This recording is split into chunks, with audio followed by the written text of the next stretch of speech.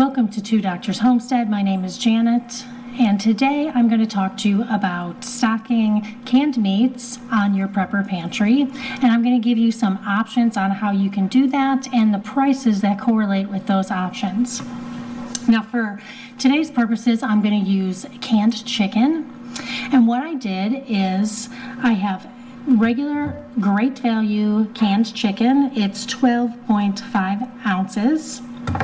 I have a 3-pound bag of great value chicken breasts, and I have some canned chicken breasts that I pressure canned myself. So now we're going to go through the prices of what it costs to actually get these products into the state that we need them to be shelf stable.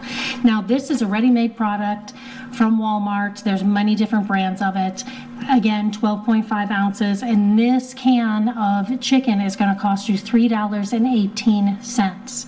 In this can, there's 45.5 grams of protein. In this 3-pound frozen chicken breasts, this costs $9.74, and in this entire bag there's 276 grams of protein.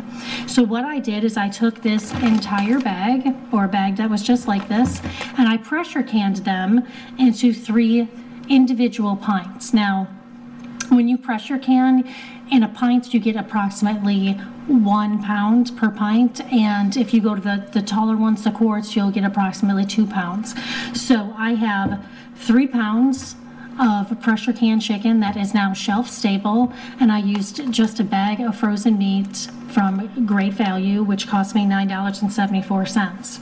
Now, in order to get 3 pounds of meat through the cans, I'm going to need to figure out how I can get the same amount of grams of protein.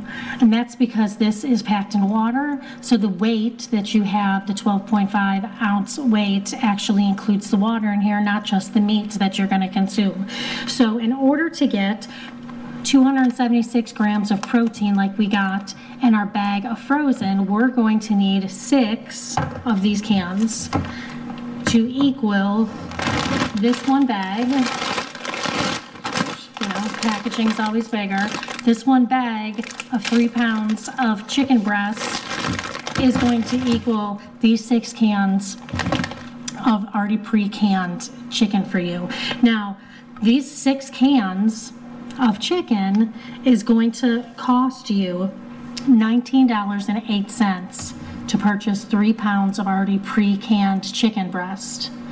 If you buy the chicken breast frozen, it's going to cost you $9.74. Now, that's $10 more that you're paying for the convenience of having it canned already. And I know what you're saying, not everybody has a pressure canner. So I want to go through what the costs are to actually purchase a pressure canner so you can see that it's not as far off as you might think if you're on a budget. Now, you can get a pressure canner at Walmart. A starting off pressure canner, I believe it was 12 quarts for $78. You can also get a case, which is 12 of these pints, for $11.97. So that's going to cost about $1 a bottle for your initial investment. These are reusable. As long as you don't have any chips on the rim, it's going to give you a good seal, and there's no chips or cracks in the actual mason jar. You can continue to reuse these indefinitely, for the rest of your life, and pass them on to other generations. I actually have mason jars from other generations of people in my family. Now, when you pressure can, you should use a new lid every time to get a nice, correct, tight seal. And you can buy lids for approximately 10 cents a piece. So 10 cents for the lid is pretty much negligible. So when you think about it, the convenience of having your chicken already pre-done is going to cost you twice the amount, more than twice actually, the amount that it's going to cost you to just buy your frozen and can it yourself. So in order to make up the cost of a pressure canner, you would only have to buy 12 pounds of chicken in cans. to be able to already pay off your pressure canner and break even. But if you have a pressure canner, you're going to pressure can way more things than just your canned chicken. You can do canned meats, you can do sauces, there's a lot of vegetables that aren't high acidity that require pressure canning. So a pressure canner really does open up the door for so many other things that you can purchase or that you can make shelf stable and keep on your prepper pantry. So it is a thought.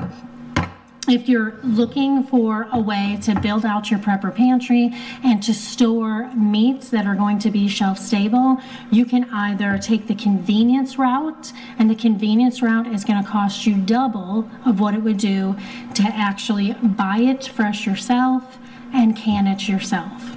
So I hope that was helpful, and thank you for watching.